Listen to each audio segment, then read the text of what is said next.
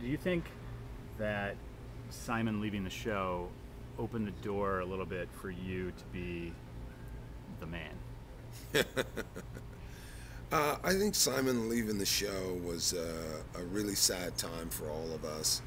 I think we didn't know what was going to happen, where our footing would go, what we would do. I think we all worked feverishly hard over the summer.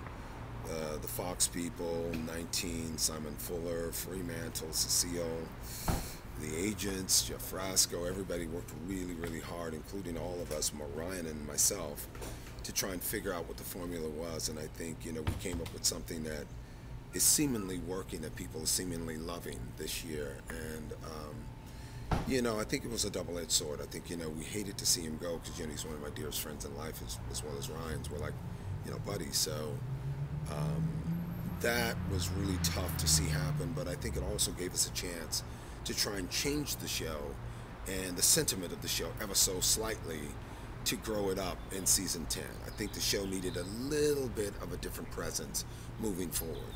It couldn't have been the same show again and still have the success that we're having now, I think. Yeah, it was getting a little predictable. Yeah. Yeah, a little predictable. So now, have you talked to him since? Did you talk to him regularly? And yeah, I talked to Simon. Does he like knock on your door, like, let me back on the show? Does there?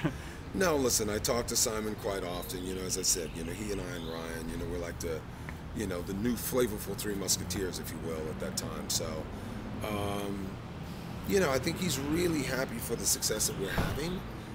I think equally, he's mad competitive. I'm sure he's like thinking, what am I going to do on X Factor?